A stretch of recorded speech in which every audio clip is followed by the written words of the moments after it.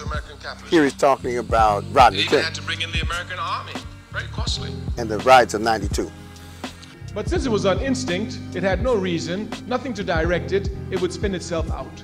People responded to that incident, and what he's arguing is that that kind of response, since it's not organized, it's not structured, it hadn't been planned, there's no identifiable leadership, there's no agenda, there's no program, is going to disappear. We saw George Floyd on camera for 9 minutes with a knee on his neck, and so now people are responding globally. But if we are not careful, one of two things will happen. Either it will just disappear, or it will be co-opted by people who will take the energy of the instinct to support something that the people never really asked for.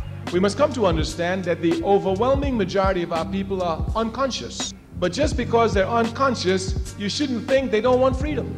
As a matter of fact, sometimes the unconscious is quicker willing to give their lives in struggle than the conscious. And that's why he's saying the unconscious are often more ready to sacrifice their lives than the conscious. So the unconscious will walk up to the police and spit in their face on instinct, where the conscious says, man, they'll kill you. I've seen this before. So that's the conscious versus the unconscious. It's an interesting dynamic, because one would think that the conscious is more committed, and may be. But it's not about commitment, it's about strategy. Would you imagine what it'd be like when we are conscious rebellious, when we consciously organize to rebel in Los Angeles with reason? I mean, making supply lines, reason. Making sure armaments are there, having hospital aids, having fire brigades, just like they do even in Ireland. Nothing big, just a little planning. When he refers to Ireland, he's talking about what the system calls terrorism and what others call revolution, where the Irish, the IRA, would blow places up in support of their cause. So as soon as he says Ireland, that puts him in a category that is completely beyond Dr. King. Although Stokely himself never bombed anything.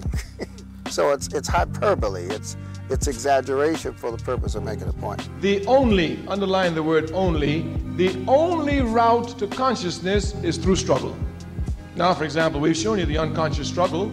Those who rose up in righteous rebellion against the state police in Los Angeles, they were consciously involved in struggle. They were involved in struggle, unconscious, but involved in struggle. The conscious must understand precisely what their task is, and we've said this 2 years ago here, we repeat it. Ours is not to teach the people to be conscious, but to make them conscious of their unconscious behavior.